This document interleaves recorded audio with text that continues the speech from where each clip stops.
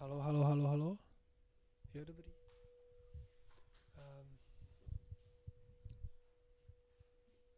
Můžeme?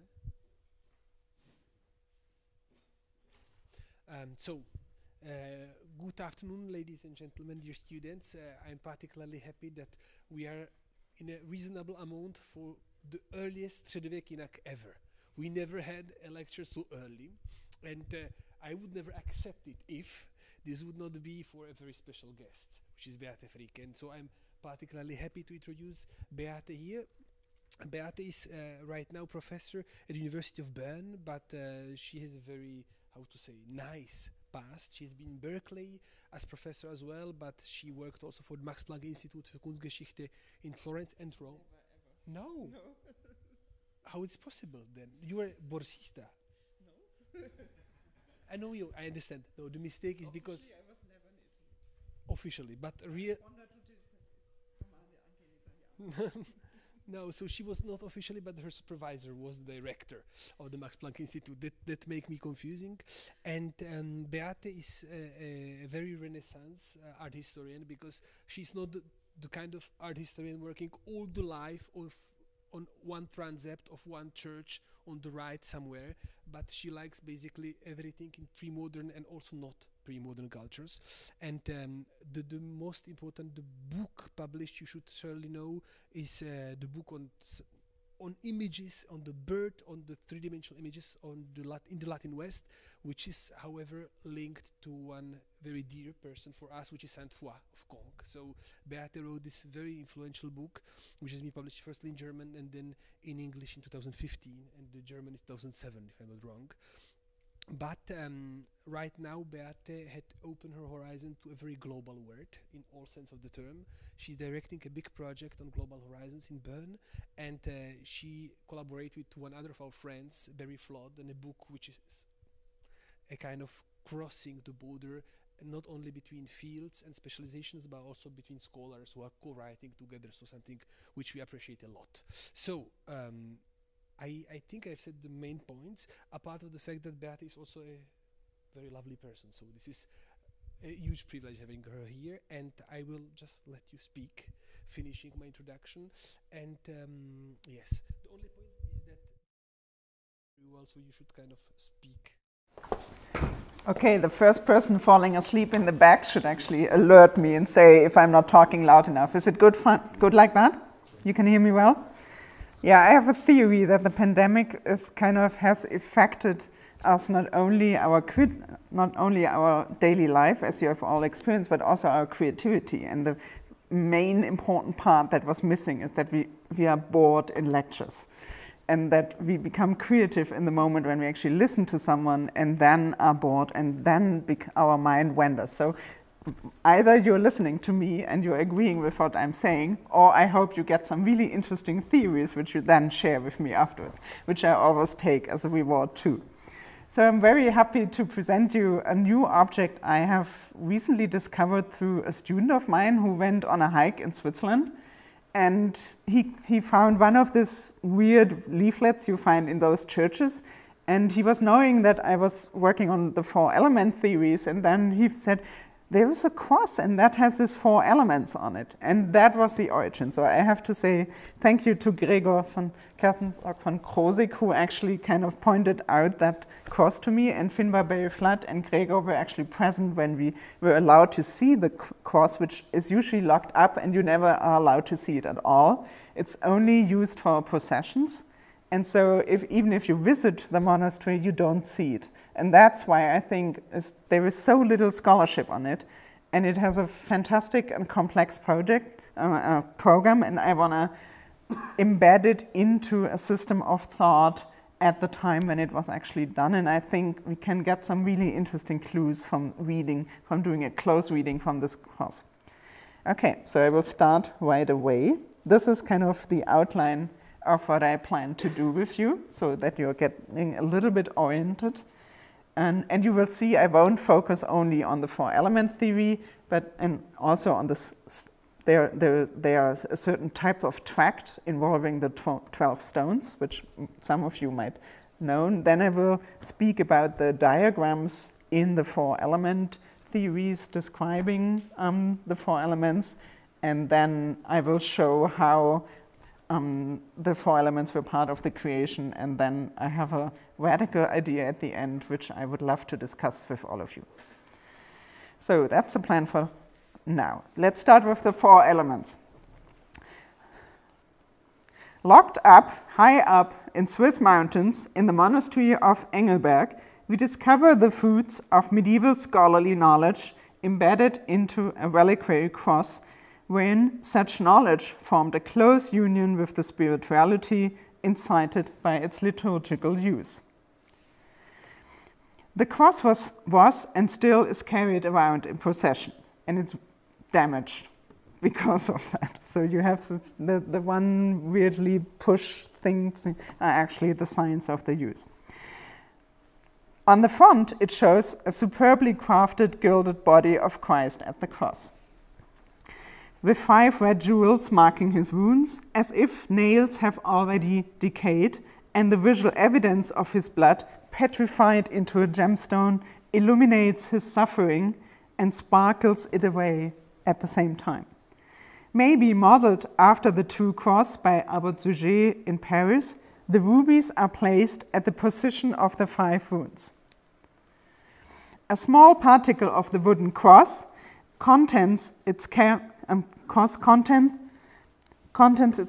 by 2 angels and is made visible by a cross-shaped opening covered with glass just above the gem-encrusted crown on Christ's head. He is surrounded by the 4 evangelists placed at the ends of the cross arms. Their symbols reach from another, almost heavenly sphere, as if they whisper the words of divine truth into the evangelist's ears, like the dove in representation of Gregory the Great. And I walk you now through the front side of the cross. So here you have John. I think this is the bull, Mark the lion, and here we are. I'm not going into the discussion where the cross was made, so the extant scholarship actually argues for a workshop in Germany, which I think doesn't make any sense because we don't have really convincing comparable objects. But I think the analogies to manuscripts, which I just show you here as a comparison, which were made in Swiss scriptories, are stronger evidence than the suggestion to locate the origin of the cross in a German workshop. And I don't want to bore you with the stylistic comparisons, because that's what's basically, there's no other link to a German workshop, just the comparison that have been done on a stylistic basis, and that's rather unconvincing from a modern perspective or from a current perspective. All 4 evangelists are seated at a desk and are deeply immersed into writing down what they have witnessed with their eyes, while our eyes are caught by an unusual scene below Christ's feet. Eyesight is again at the core. The brazen serpent and the healing power of seeing and believing is overcoming the venomous bites of the devilish creatures. The snakes are attacking the members of the people of Israel standing next to Moses with the brazen snake. The fight taking place above depicts an extremely rare scene of a lion attacking the basilisk. So if you have never seen that, no wonder I didn't also before. Here it is further emphasized the theme of overcoming sin and all evil. The combination of the chosen motifs walks a fine line between medical and spiritual healing and prepares the beholder for the cross, even more surprising reverse. Now we go to the other side. Not gilded and without any precious stones at all, the view of the back is presented with a monochromatic silver surface. Mary is seated on a throne, holding the child on her left leg, tightly with her left hand. Both child and mother have risen their right arms up into the air. Christ is blessing, Mary is presenting a lily, 2 angels shield the 2 protagonists with their wings. The Holy Spirit, as dove with a cruciform halo, unfolds his invisible power from above. accompanied on the cross's inner arms with half figures showing Peter on the left with the key and St. Theodore on the right with the crozier, the latter of whom was bishop at the Valais at the time of the Theban revolt. Below Mary, we encounter further standing saints, Nicholas styled as a bishop, and St. Leonard as abbot, so typical Swiss saints. Below him, a kneeling abbot, Henry, is identified through the inscription around his portrait, Memento Medeus Heinricus Peccator. Henry of Wattenbach was abbot in Engelberg from 1197 to 1223. He was the fourth abbot of the monastery at all, and that's the likely time when this cross was made, because we don't have other Henrys that fit exactly to the way how the cross is done. The oldest extant chronicle reports that in 1223 Henry restored the monastery after a fire three years prior and ensured the care of a large cross containing relics, and 97 relics were actually found in the 19th century in this cross, so there's a substantial amount of relics. The most unusual and very intriguing part of the silver side of the cross, however, is not the long genealogical display of abbots claiming a visual tradition rooted in Peter and in local saints, but the representations of the four elements. I think that's the most exciting part. Fire writes on a line at the top, above the dove of the Holy Spirit, this correspondence to Mark and his line at the front side. And then I will talk about the correspondence of evangelists and the four elements a little bit longer later, because I think that's there's really interesting, meaningful connections. Water, no, that's air, sorry. So, fire writes on the top, above the dove of the Holy Spirit, this corresponds to, and his line on the front side. Air on the right, with wings, echoes John's eagle on the cross's other side. Water is on the left with a fish, and earth is with a bowl at the bottom. The four elements are usually depicted in illuminated manuscripts with tracts on the nature of things from Isidore of Seville or Rabanus Maurus, to which we will turn in a few minutes. Furthermore, we encounter them in illuminations in Genesis since the 11th century, and more frequently in manuscripts containing commentaries on Genesis dating to the 12th century. Their pairing with the symbols of the evangelist, however, is rare, and it is a question if the two medallions have changed, so because the water and some of the bowl isn't matching the bowl, so the question is either they have changed their position or there is a deeper meaning to their alignment. So their pairing with the symbols of the evangelist, however, is rare, and the question if two medallions have changed their original location is evident if we bring another comparison into the discussion. The ivory cover of the Evangelium Longum, preserved at St. Gall, carved by Tuotilo in 894 for Codices 53, a manuscript written and illuminated by Master Sintram at the same time. On the ivory, John's eagle is paired with fire, Matthew's angel with air, Luke's bowl with earth, and Mark's lion with water. So the question is, why is that different in our cross? So, however, be it as it may, or putting aside for now the question of the original location of the medallions, the representation of the four elements on the Engelberg cross is a unique choice for a reliquary cross and as a liturgical object. At the front side, a crooked schemata, and on the reverse, a scholarly informed program. However, the strong opposition of religion and science is in fact a modern one. And I want to show in the second part of this paper that the choice was informed by a learned tradition of thinking systematically about worlds we consider today as disconnected, in fact, as in fact together. key to understanding the close connections is a mode of systematically thinking in quaternities. And that's my key point, that something we have kind of forgotten, that there was this medieval fashion that you think in this four thing systems. Like, and this thinking in quaternitas is a very convincing mode of like understanding and comprehending also the world, because if you think on different axes in these four systematic ways, somehow a lot of the world, the layers of the world you can perceive and the layers of the world you can't see come together magically in these thinking in quaternities. But I will unfold that a little bit later.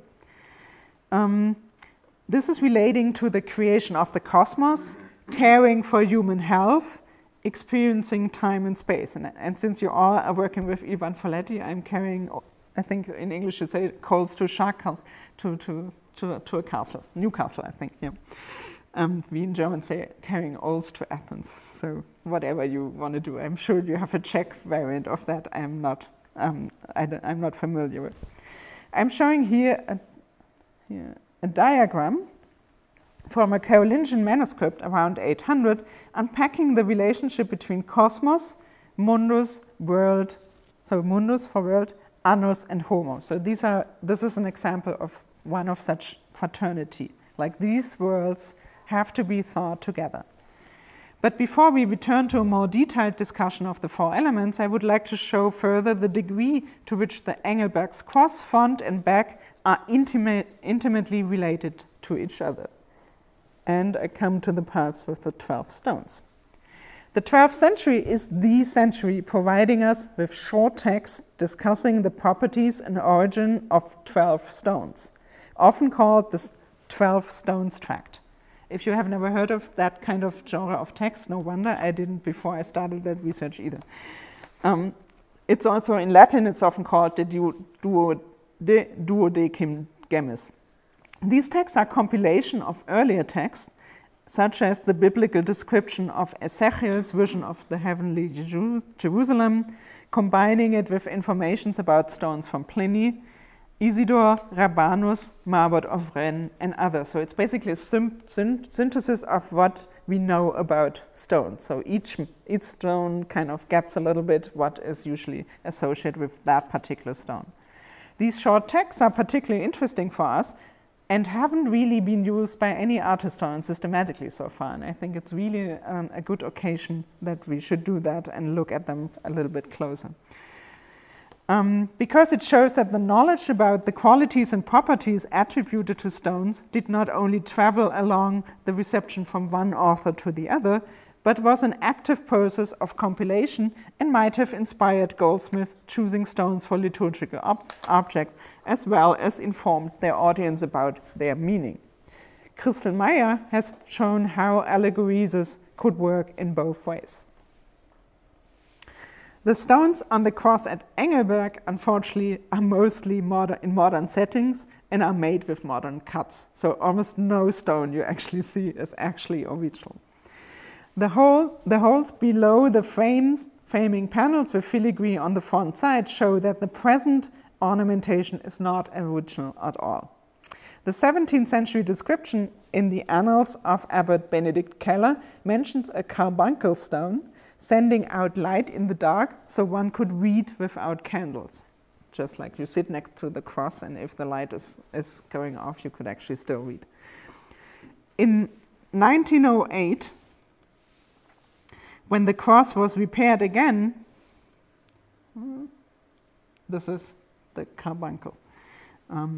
In 1908, when the cross was repaired again, restorators were removing the replacements dating to the 7th century, when Abbot Gregor Fleischlin had replaced some lost pearls of the more of 100 pearls and replaced gems through glass with glass stones. Therefore, we can only speculate what kind of stones have once decorated the cross. We can be sure, though, that pearls and gemstones were part of the original composition. And one could presume that the use of 4 different types of stones, and that's something we still see in the modern glass cuts, that these 4 types of stones surrounding the 4 evangelists, let me see, I should have a picture here, no, not yet. Here, you see it's always 4 different kinds of stones. Surrounding the four evangelists might also go back to an original design. As Theo Jülich has once shown, one can use the color and divergences from color pattern as a mode to reconstruct the original ornamentation of such crux demata. It seems no coincidence to me that the Burger Bibliothek Bern alone has 6 different manuscripts with the so-called 12 stone tracts that have been preserved from the 12th century. I cannot go into detail about what these texts say about each different type of stone. Then you would actually really doze off, no? But what matters to my argument here is that these discussions of stones, the Latin West digest mostly Greek and Arabic theories about attributed qualities to the 4 elements: dry, humid, hot, and cold. So these are the ideas that are repeatedly mentioned in these texts, and their impact about the generation of stones, so how were they actually created, and organisms. They discuss the origin of gemstones in the 4 elements and the degree to which such elemental natures may be made visible or palpable through viewing and examining the stones and the gemstones originating in the 4 elements. So the 4 elements play a key role in these text genres.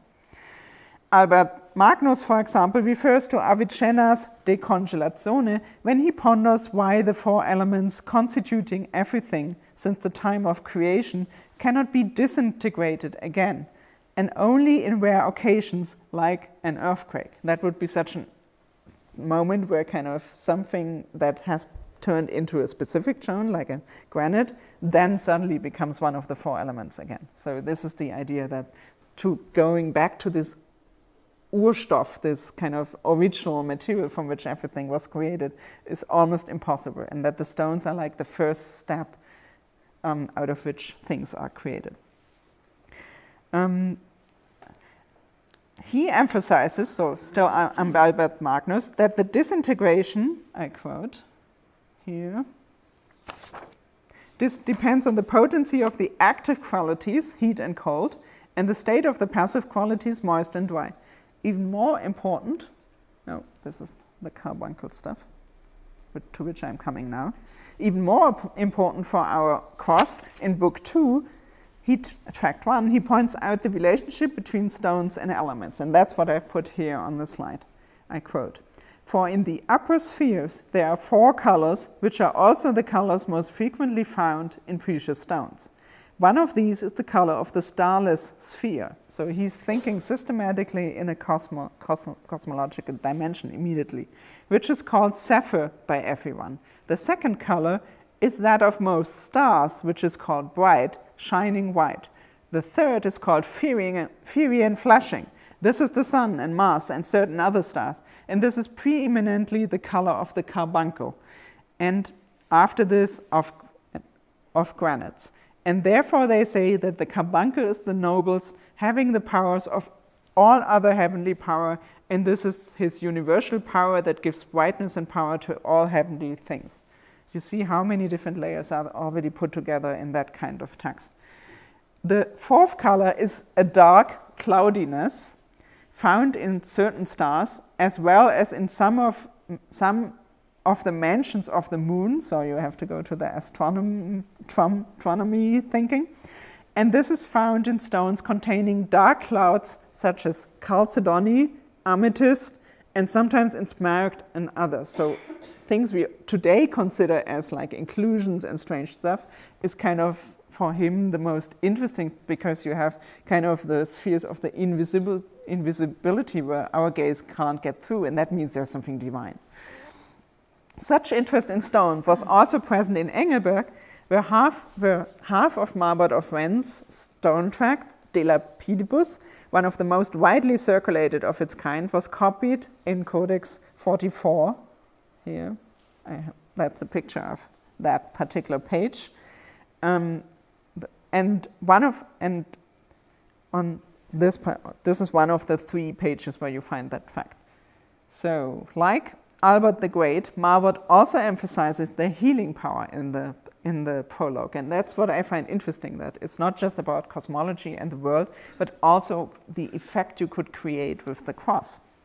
So I quote again, you can read it here. Hence may the healing art new aid derive, taught by their virtue plagues away to drive. For sages tell by creative heaven, distinctive potency to gems is given. And bore experience surely doth attest the native virtue by each stone possessed. Though in the herb a potent virtue lurks, greatest of all, which in jewel works. So you see kind of that carrying around the cross could actually have had healing powers. So what I would like you to take away from this detour to text read by the members of the monastery at Engelberg is that the gems were not just an ornament to the cross, but an integrative and essential elements to the virtues of the cross, possessed through the relics, through the stones, and the perception of the quaternities. So that kind of the power bestowed to the object and your ability to read and understand that power, that needs to come together to actually make the cross work. The representation of the four elements on the reverse and the four elements incarnated in the gemstones on the front was a juxtaposition highlighting the relationship between cosmos, world, annus, and homo. The time of the creation of the Engelberg cross, around 1200, is exactly the time when the Platonic and the Aristotelian ideas about the cosmos and its creation from the four elements are discussed in the Latin West. Just a short detour to another project of mine. Before the 11th century, we mostly have the ideas kind of, we stick to the Bible, and when all the new knowledge through Arabic translations and commentaries poured into the Latin West, then they had to get the biblical account about the creation together with the philosophical ideas about the creation. And part of that system, like the bringing that together, was introducing the four elements, which were not mentioned in the Bible, of course, but then it's interesting that you see what do they do with the four elements. So while through the commentary of Calcidius on the Timaeus, which was only the first half was known to the Latin West in the first millennium, a reflection on the qualities attributed to each of the four elements dominated, visualized in the famous diagram of the lower church of Anagni, which you probably all have in your mental photothek. The scholars discuss these ideas in the context of their reception of Aristotelian ideas. I come to the figurae, so the diagrams. So figura is not only to imagine, but also to kind of represent and compose a diagram. A figura in a manuscript is essential for two actions: understanding the text and believing the divine truth mediated through reading the text and the image together. So you need to see the diagram to actually understand what you really read. Based on the spiritual and intellectual reading and understanding taken together, one can compare these figurae to liturgical objects, trigger spiritual, visual, and sensual experiences of invisible truths. Mediated, for example, through the relic, and at the same time provide knowledge about the past, for example, the genealogy of the donor to Peter on the front of the Engelberg cross. Also, the visible gemstones on the cross provide a learned viewer with the opportunity to apply his or her knowledge about the invisible properties of stones. So what do these figurae in this manuscript exactly do? In order to consider the stone's capacity for reflecting the elements and the quaternities, it is first important to sketch out in writing at the time how scholars conceptualized what it meant to represent. The most widely read encyclopedic tract was Isidore of Sevilla's De Natura Rerum, a compendium on the nature of things. Especially in the 9th century, this text can be found in several manuscripts dating to the late 9th and 10th century, and a second rise can be observed for the 12th century. Isidore calls the diagrams accompanying his text figurae, so that's the word he's actually using. They form an essential part of his text. He refers to them regularly, as does a bit before him Cassiodor, or the author of a text entitled, which is anonymous, we don't know it, but it's a super important text. It's called Schemata Dioneas qua ad rhetores pertinent. It's a super exciting text, which I really want to explore further, about how you invent diagrams. Like how do you come up with an idea, a convincing idea? So it's basically a design, an idea about early medieval design. It sits there, we have the text, and no one has ever really made the step, and I think there's really a big potential what we can figure out from there. The latter of which interrogates directly the notion of figures of thought. So making and composing and perceiving such a figure is not only kind of to illuminate something or to illustrate something, but also to think it and really is a thought figure. What Benjamin later then has called a Denkbild. And I'm sure you have an even better term in Czech. I provide here an example from a manuscript from Salzburg, which has been discussed in detail by Bruno Reudenbach. The figura consists of two circles into which, and you have stared at it, but probably you haven't really understood it, so I walk you also through that image a little bit, because it took me also some time to get it figured out. The figura consists of two circles into which 6 fields are inscribed. These fields are divided from colored lanes, which are carefully depicted laying over or passing under a lane, and that matters whether they are above or below, like creating like a weave-like pattern. The choice of color adds to the differentiation given through the inscriptions. The diagram is an essential part of the second part of chapter 11 of De Natura Rerum, describing the parts of the world.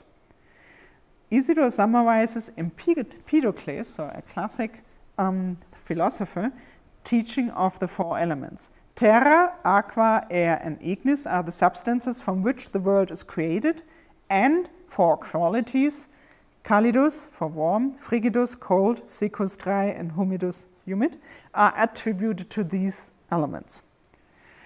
Each element is defined through 2 of these qualities. Isidore is adding here Aristotelian ideas, so the Empedocles does the thing with the qualities, and Aristotle kind of comes with the 4 elements, and he merges the 2 of them. Each element is Isidore is adding here Aristotelian ideas about the 4 elements, combining Empedocles' ideas about the creation of the cosmos with the 4 essential qualities he derives from ancient medicine. However, the direct transmission of Aristotle's idea about the 4 elements was not through Isidore, but through Ambrose of Milan, to whom Isidore explicitly refers as Saint Ambrose. And I will explain that a little bit in detail. After including Platonic aspects, so you see how they try to get everything together. So they know these 4 elements and they try to systemize them and to bring them into pictures. And that's quite an achievement, I must say, because it's less clear, and I try to give you a distilled clarity version of it, but if you read it, actually, you have to read it five times. So after including Platonic aspects of the 4 element, Isidore returns to Aristotle and introduces another diagram, and I show you a type of that. You would recognize them immediately. They are all looking the same. But this is the diagram that follows then on the other one, in which, and he refers to that as figura solida, which is already a strange term. 2 squares are to be seen as a cube. Plato had described the earth as a cube. That's what he wants to represent here. The 2 circles can be interpreted as sun and moon. The figure carrying the construct could be read as an atlas. This very confusing diagram can only be understood if we go a little bit back in time and consider what Isidore has seen and based his design upon. So I guide you back. So now we are at a Cassidor manuscript of the same problem and topic. And you see how he comes from there to his strange 2-cube thing. He created his figura solida on the basis of a diagram, part of an older text by Cassiodore. And that's something Bruno Reudenbach strangely hasn't figured out, but it's very evident. In Casiodor's Institutiones, that's the title we usually use for this text, here in a manuscript preserved in a 9th century manuscript from the Reichenau, the illuminator has not tried to illuminate the embedded ideas about the 4 elements as perspectival body, as we have seen in the Isidore manuscript, but kind of as a list of qualities. Dry, cold, moist, and hot, aligning the two with each other of 4 elements. Each element is given a different geometrical scale. And that is then re-embedded then into the diagram on the left. The importance of the addition of the additional figura solida, however, points back to the major difference to modern thought, the spiritual experience of the visible world and knowledge derived from observations of real things connected to invisible divine truths. Another type of relating divine truth written down here on this page of the manuscript with Rabanus Maurus Liber de Laudibus Sancti Crucis, which you probably have all seen one version of it. It's probably there. And we always see this picture, but we don't really get what is embedded in these weird figures. So he's so-called, in German, called Figurengedichte, so figure poems, poemas in figuras, a poem encompassing 35 to 41 letters in line. What you see here is figura 7, describing the 4 elements, the 4 seasons, and the 4 cardinal directions. You see again the thinking in fraternities. While theological commentaries, and here's another version where you see kind of those figures together on one page, and you see how kind of these sequences are actually helping to unfold the series of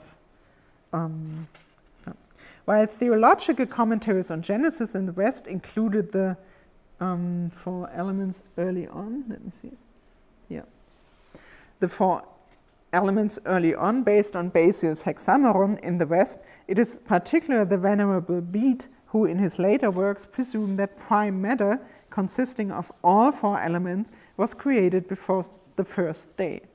Alcuin of York, who died 804, considers the 4 elements to be hidden in this materia informis, providing the material that is given the shape in the 6 days of the creation. So that is how they merged the 4 elements into the biblical story of the creation.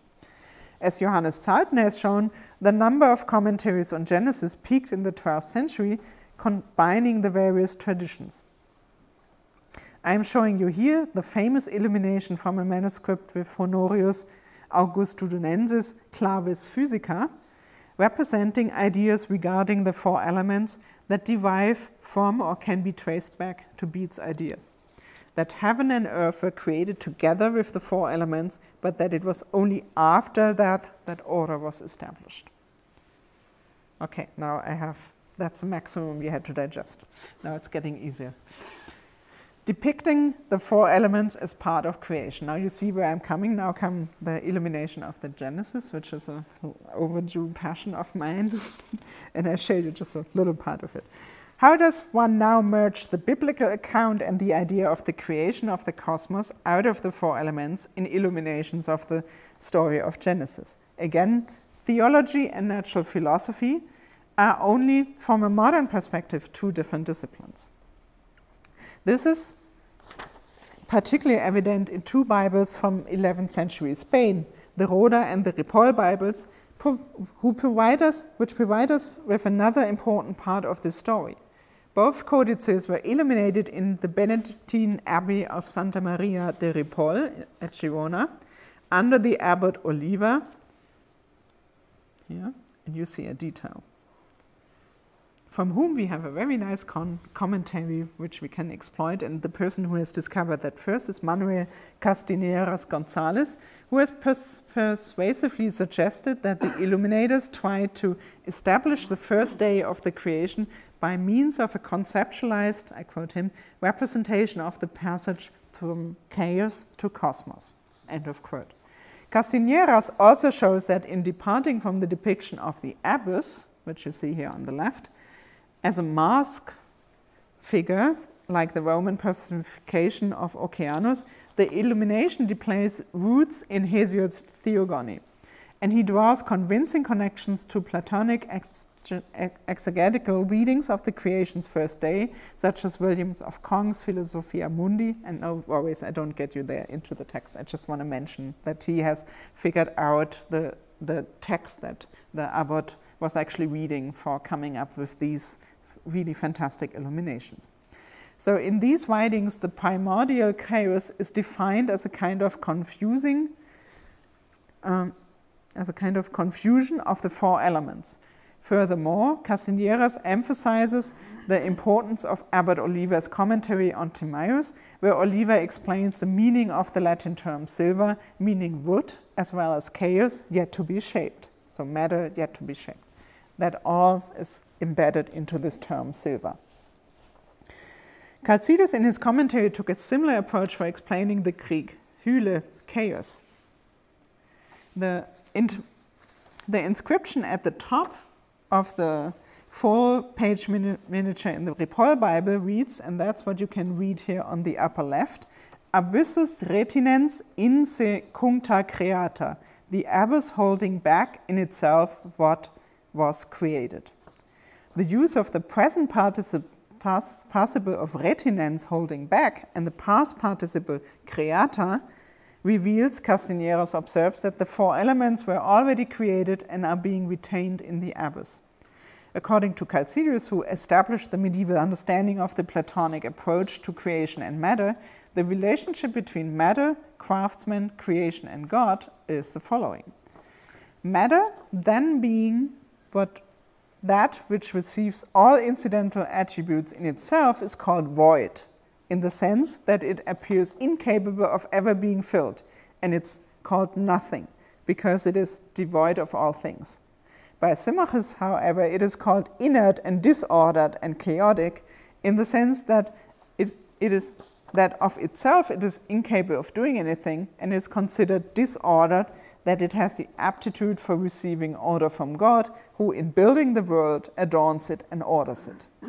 The phrase "in a state of dumb admiration," and these texts are really funny if you read them closely, in a state of dumb admiration, on the other hand, identifies a certain power of likeness to soul, since it was struck dumb by the majesty of its craftsman and maker.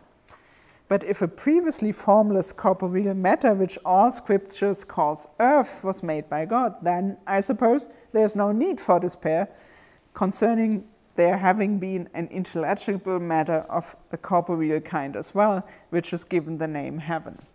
And the view that it was made, and made in such a way that there exists matter which did not exist, they defend as follows. Matter is bestowed ready-made upon mortal craftsmen, by other craftsmen, and upon the latter by nature, upon nature by God, and upon God by no one. So he tries to figure out where does actually creativity come from in the end. Okay, that was an important part. Thus far we have considered the two illuminations as illuminating the same aspects of creation, but there are significant differences. But the few yet distinct differences between them are equally important. In both the Roda Bible and the Ripoll Bible, the abyss is depicted in four colors, referring to the four elements and four connected qualities. The fish are a sign of the element water, the birds for the element air. In the Ripoll Bible, however, we first see the primordial abyss, and beside it a circle divided in four spheres. And because we have already seen the Isidore diagram, you can now easily recognize what it actually should represent. In a circle divided in four spheres, the earth is a small ball at the center, surrounded by a wider sphere of water and two outer spheres, fire and air. Next to this cosmos that is now in order, we see two human personification of night and day, now separated. So this is how they get the biblical account into the creation story together with the four elements. The two lower registers, here you have the, no. The two lower registers tell the story of Genesis, I will show you the whole page, according to the second account, beginning with the creation of Adam and Eve, the fall, the punishment, and the expulsion from paradise.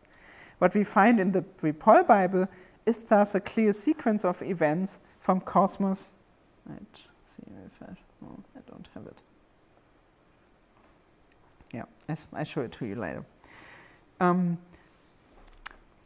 What we find in the Ripoll Bible is thus a clear sequence of events from a cosmos in disorder that skips from the first day directly to the sixth with the creation of man. The deciphered difference in the Roda Bible, which we see here, is that the cosmos is now clearly divided into 4 different elements depicted between night on the left and lunar and terra and day on the standing on the air on the right with soul. So you see kind of that separation is a profound difference to the Ripoll Bible. In the lower left corner, we find the watery abyss with animals living in the sea. Fire is now zigzagging a little hill with stronger reddish tones. In this Bible, the alignment of elements and properties lays even stronger emphasis on the inherent forces embedded by the divine creator into matter. The abyss is not only the first stage in which all elements are in disorder. Here it has become aligned with water as one of the 4 different representations of the 4 elements from which, according to the Platonic ideas, the cosmos was created. This shift eliminates the temporal sequence present, which we have seen in the Ripoll Bible, where abyss is placed in the upper left corner and its title is the first and only text on the page. I have no time to delve deeper into Oliver de Ripoll's reception of diagrams, which we just had discussed. I'm just showing you illuminations to his commentary on Chalcidius, which you will all recognize easily now. So you again clearly can now see, okay, this is his thinking through the 4 elements with diagrams of Isidore in his mind.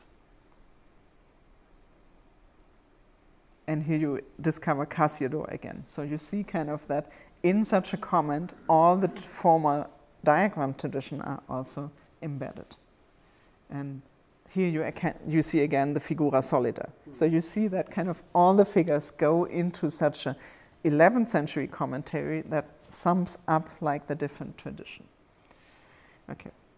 A strong emphasis on God's ordering power is embedded into a unique illumination of the cosmic creation from the 4 elements in the frontispiece to a French Genesis commentary dating to the 12th century, which is now preserved in Vendôme. The commentary's author has not yet been identified and the text has not been edited, so that's still work to be done. The diversity of creative powers in each element and color has a particularly intriguing pictorial composition. The 3 angels, the Holy Spirit, and the divine creator enact the eruptive pictorial Big Bang, a true creation ex nihilo, aligning and combining the 4 elements, symbolized by the colors blue, red, green, and faded yellow. With his hand, the creator seems to grasp into the circle at the center from which the different streams are pouring out, as if setting the planet in motion. Earth, at the bottom of the page, is fertile, putting forth buds and leaves. A green stream of water is pouring out of the cosmos, while fish swim against the current back to the center of the page. Inside the inner sphere, we see 4 heads of blue water creatures with strange variety of mouths in the shape of the fish's soft lips and the sharp beaks of a bird. The touch of God's fingers seemed to insert a series of reddish stars within a stream of wavy lines, different colors expanding to the right. This extraordinary depiction does not seem to have had any reception at all in its time, yet its originality makes it stand out as a 12th century artwork, produced at a threshold moment when Aristotelian ideas about prime matter and the prime mover altered the way theologians thought about creation and thus the fabric of the created world. In this manner, the Vendôme illumination marks an insertion of new ideas into the older effort to combine a Chalcidius transmitted Platonism with the Genesis narrative. I come to my next point, which is a little bit more experimental, and we will see if you agree or maybe disagree. The so-called blower today in Vienna is, like the Engelberg cross, an object that was probably used liturgically, and at the same time beholders watching it operating could gain insights about the four elements interacting. I would suggest it was an object that could elucidate the aforementioned relationship between cosmos, mundus, annus, and homo, though in this case it was slightly different. Although the name for this figure, blower, gives particular emphasis to air, the medieval descriptions emphasize all four elements when describing its use.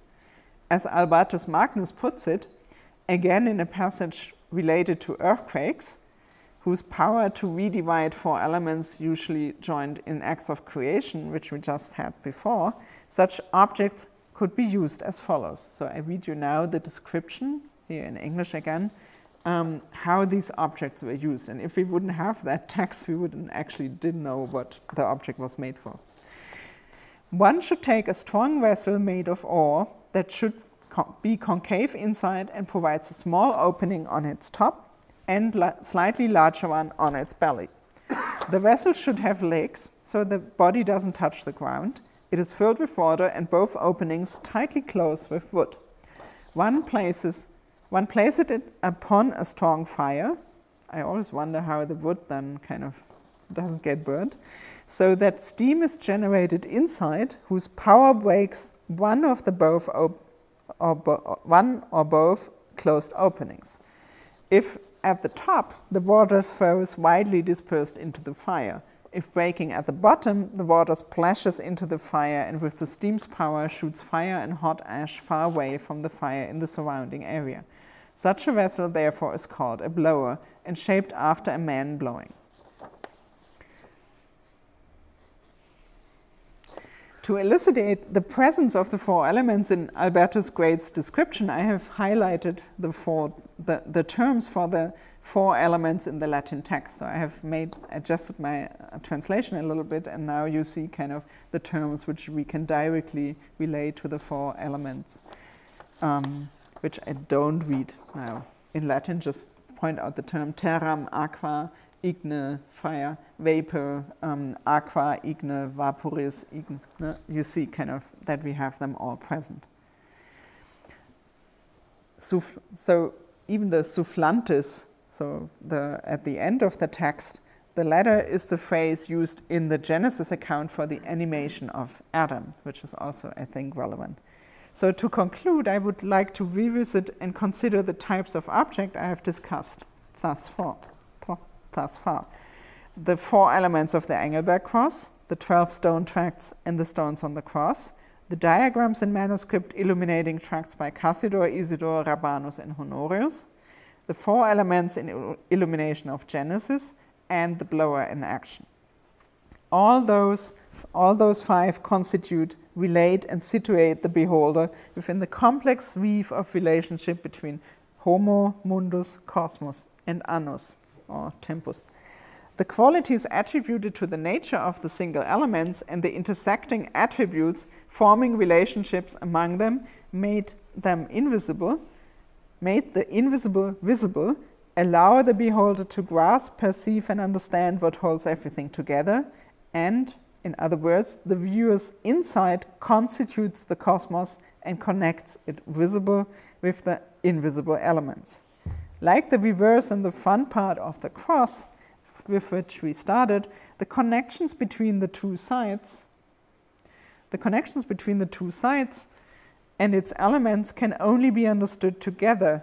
They are not two sides of a coin, but seeing them together constitutes the world for the beholder and her himself, giving him/her his place, balancing the body and healing imbalances, evil or sin or temptations the devil might have caused. Thank you.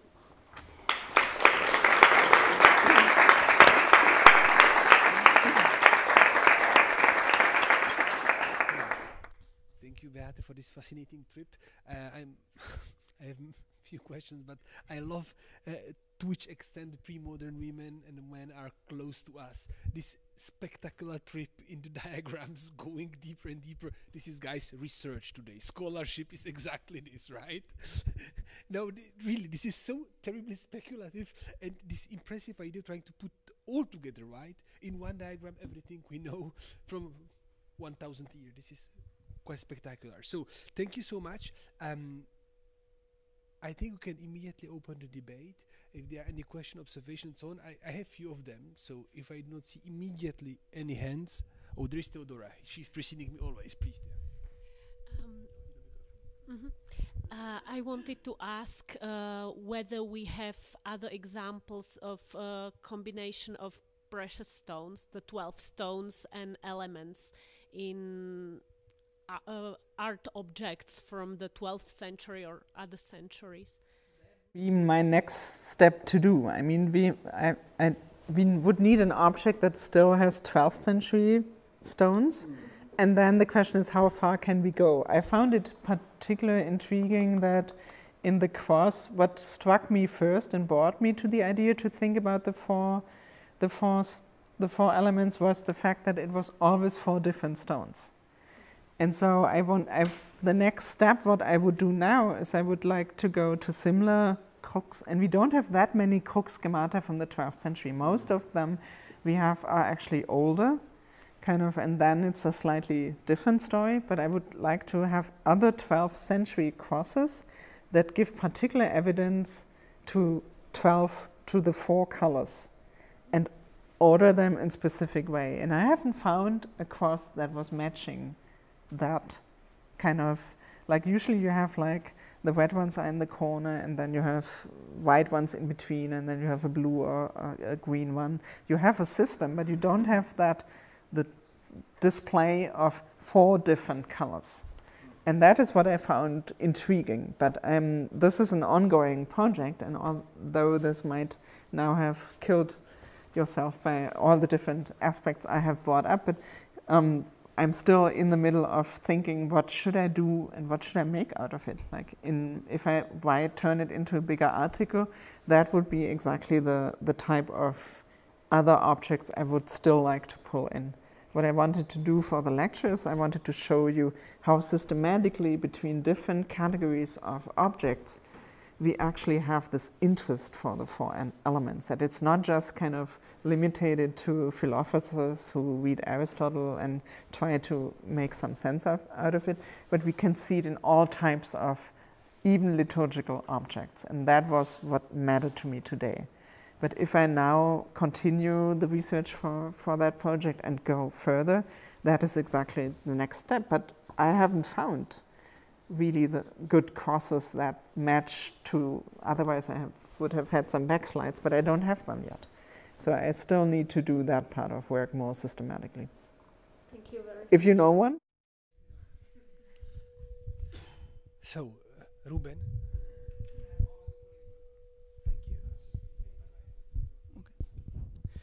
Thank you for this very fascinating presentation. And I was struck especially by the last object, the blower, because I didn't see anything like it. And it's so interesting. And I was wondering, what is the main function of this object? Because I understood the connection with the elements, but I missed the main function of this object. And I was also wondering how many of these objects are preserved? None. Itay Weinrib makes a longer discussion, and he has, I think, 2 references, written references to other objects which are not preserved. So if you look into his book, Itay Weinrib, The one on the bronze object. Yeah, the bronze object. There he has the most extensive discussion on the most recent one, and you find more literature on that. But this one is quite unique, and as you might have noted, I have cheated a little bit. This is not really matching. This figure is not really constructed in the way that this opening is system. It looks like something has happened to that sculpture and not that something was actually designed as a nice, clear opening. So although we have this nice text and that alignment, yeah, exactly. It's not the original opening. Exactly. So that is what I think is that the lower, where the lower kind of, that looks like a belly button, that this is the actual original opening that then later was closed, and that something else, that this hole which you see in the middle is actually the later, kind of a later opening that was not intentional there. But it's really something kind of, we have that figure which is in Vienna, and then we have it's not a large group of objects. And you also ask for the purpose. Yes. So it definitely is teaching. So it's like this experimentum, which we today know more from the scientific idea, like you do an experiment to prove something. But experimentum is also, in the medieval sense, really something you experience. And you experience things you can't actually see. And you can only understand by grasping the effects. And so this medieval, and I think, I forgot who was that, there's a really nice discussion of the notion, the medieval notion of the word experimentum, and how it differs to our modern idea of a scientific experiment in the natural sciences. And I think that's important to keep that in mind. Liturgical object. I have two questions. One of them is this incredible Swissocentric situation, right? Because the six manuscripts in Bern, the cross. This is even not a question, just a surprising commemorating.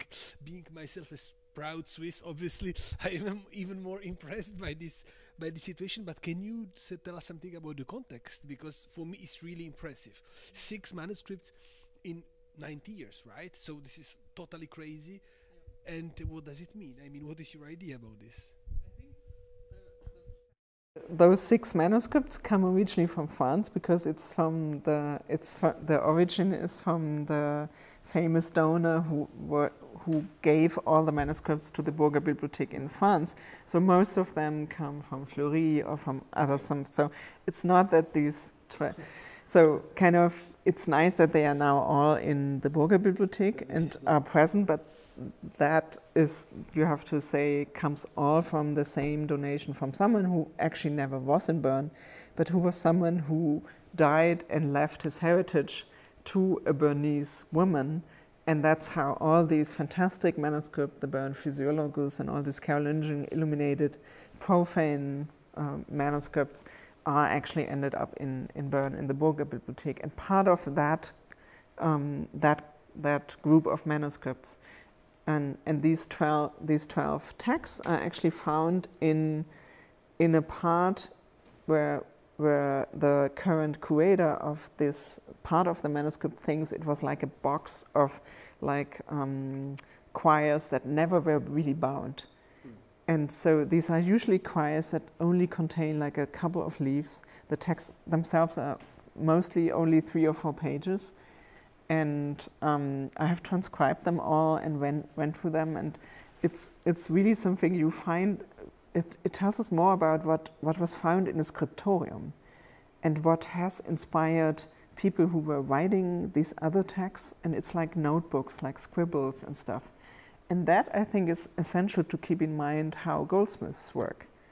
Because in these probably box where they were all kept together, we also found very important texts like the Declaria tract, which is the tract on egg yolk and the use. So where we have specific information how you use egg yolk in preparing the color for the making of manuscripts. And so I think those kind of the box with these leftover quires that never were part of really bound manuscript, that is what has been in the past years extensively studied by the curator, and where really new unknown 11th century texts came out. And so it's a part of, it also tells us a lot about how knowledge and manuscripts and loose quires have actually kind of survived over the time. And for us, it's a lucky coincidence, because I think it's not, they don't have to be Swiss, but they show us how kind of a goldsmith, a manuscript illuminator, and a national philosopher were actually part of the same scholarly community and were interacting in the production of their new tracts in the production of liturgical objects and in the production of the illumination of the manuscripts. And because we art historians like to keep those things apart, I wanted to pull them together and show you today to also to lower your fears, to sometimes jump to another material to actually make your point and argue for like something like a collective inspiring idea. So 12th century Switzerland definitely had also those tracts. So Engelberg actually had the Marbot of Rennes, which is one of them,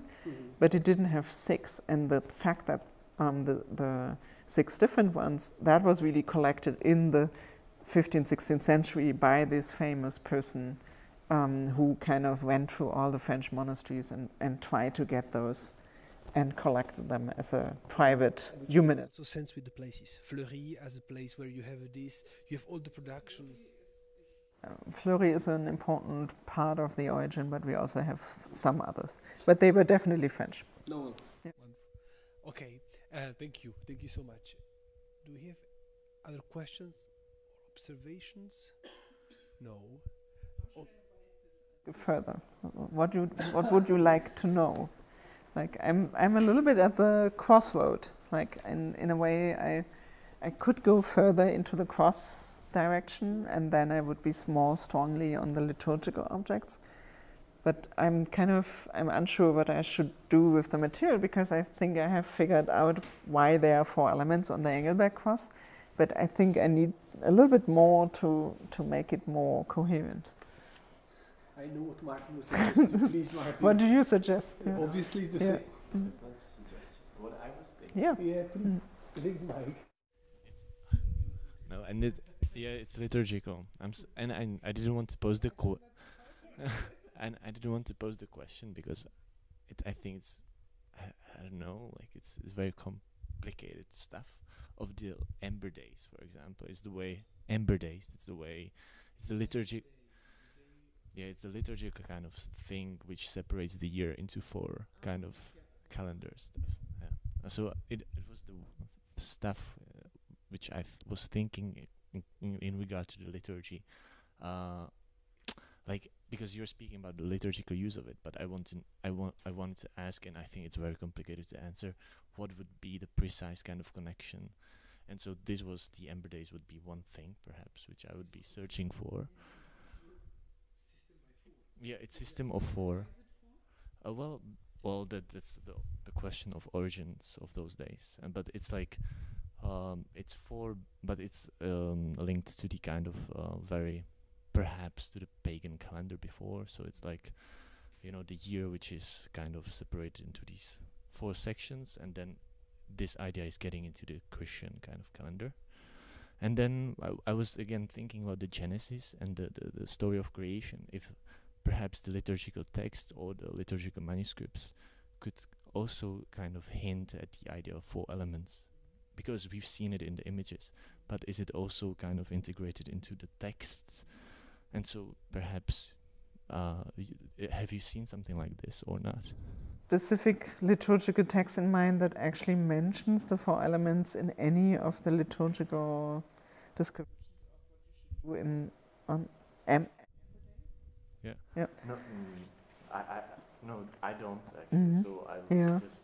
I haven't come across, but I will try to figure that out. And what you're right about is that the time aspect, the annus, is the most neglected part so far. So I think I should balance a little bit, like in the cosmos we have, but the time element part, I think there we could figure out something more, but I have neither found a good text yet that talks about the year as with reference to some of the or all of the 4 elements, and I would really love that. Yeah. But I haven't found that yet. What about the Easter, the Sunday of Easter, and the ritual of the Sunday of Easter? Because in the Roman liturgy, surely in Carolingian period, there is this evocation of the 4 elements during if I'm not wrong. Mentions earth, like maybe the tomb of Christ, the cross, the location of the cross. There is the blessing of the water, which is occurring. Fire, the night is the lux mundi. Of the sky. I mean, we could figure out some of that, but I want to have a text that actually talks about it, the events unusually, in the way that I can clearly see there's an emphasis of the four elements, and I haven't seen that. Well, now I should look more intensively too, yeah. Well, otherwise I'll agree with him. I would go back to the cross. I mean, I'm curious to see more about and also the performative aspect of this cross, which is so both for intellectual and not, so the double audience, and obviously we have this sort of passion for the silver side and the gem side, which is an early medieval tradition now, or late antique tradition, now becoming something even more spectacularly intellectual. So this is wow. I also want to go back to Engelberg and look into the liturgical sources there a little bit closer, and if there's something which I haven't seen, because some of those texts are not edited yet and not on eQuality, so I haven't. This has been produced certainly in a big center. I mean, the quality is. I mean, you did not discuss it, but it would be a matter of enormous discussion. The incredible quality of the four elements. I mean, how they are done, and the antique models which are there, and also, I mean, the Moses with the cross, and the snake is just superb. Another part, I would like to embed the discussion of the brazen serpent. I mean, the healing and healing and illumination at the same time. That is something I would like to do a little bit more. And I mean, that is what struck me immediately, that I think the qualities just of these four elements is just so, and here that's something I haven't really discussed, but you can really read that as a circle, and that then explains actually and here I go back to Esmeyer and her discussion of the divine quaternities, and she argues that based on a discussion of Gregory the Great's exegesis of a passage from Ezekiel, she discusses that the four elements can be read exactly in that, like that you start with man and the water, then you have the death, the ascension, and the resurrection, and then you don't have kind of Easter, but you have really the year in a way. And that is, I think, the most convincing part, and I would like to go to the Engelberg collection and see if they have the Gregory of Great text of this exegesis, and then you can actually see that you can see that circle as kind of also a representation of the liturgical year. And that is a part I would like to expand a little bit further, and Esmeyer has really done a profound, reading her, it suddenly became clear, and she discusses the four elements. She doesn't discuss the cross, but through her discussions of the four elements in that context, I clearly understood, or I understood why the order must actually be original and not just kind of an unusual non-pairing that doesn't really match. So I think it's also interesting that embedding the time aspect of a liturgical year overrules kind of the fire thing, like that the John, the eagle, and the air doesn't match and things like that. That is something. That's because you never see them in the same moment. Never together, but still you know them, but it seems to be so relevant to have that kind of circle and that reading it in that way, that this is more important than that was relevant to me, because I thought, okay, you really read also the cross not only as part of an object from a liturgical, from the annual liturgy in the church, but you also see that as a representation of this liturgical annual cycle. already in my mind. I have skipped because I thought you're gonna die if I go into detail and do another Gregory of Great exegesis part into it. Is there someone who has other suggestions? No. If not, so I think we can once more express our gratitude to Beate.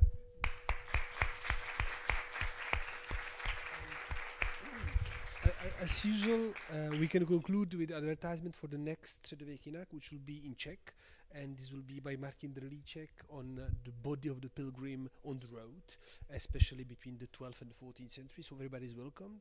And as usual, I should say the three stuff I don't want to say. Firstly, that you can obviously follow us on Instagram and Twitter. Is it so? Okay. The second thing is that you can still become member of the Association of the Friends of our center. Everybody, by the way. And the last point, I forget it. So this must not be so important. So please follow us. And yeah, I should do this and say subscribe, right? Okay. This is the last point I was supposed to say. So thank you for everybody being there. And we have the usual beer at the usual place, so everybody is welcome to share a beer with Beate, who then, as a true global professor, will be running to take her train to Paris. But before it, she will share a beer with us, so everybody is more than welcome. Thank you.